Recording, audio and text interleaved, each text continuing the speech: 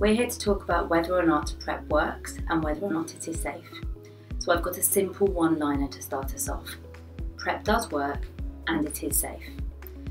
We know that in all the studies that have been done in PrEP so far, we know that through the use of PrEP you reduce your risk of getting HIV by 86%, which is huge.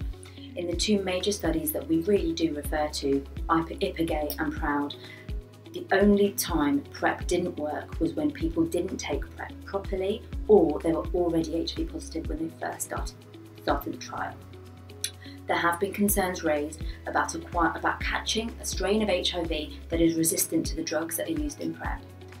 The chance of this happening in the UK is very low and we aren't worried.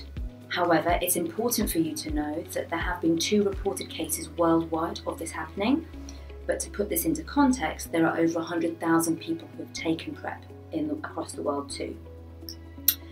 PrEP is safe, the side effects of the drugs are minimal. We do worry about your kidneys because one of the drugs in PrEP may affect your kidney function.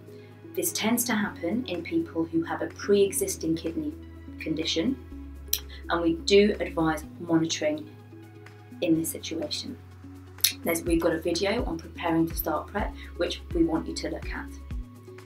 So to finish off, we know that PrEP works, we know that it's effective, but it doesn't protect you from other sexually transmitted infections like gonorrhea, chlamydia and syphilis. And to protect you against these infections, we do still advise the use of condoms.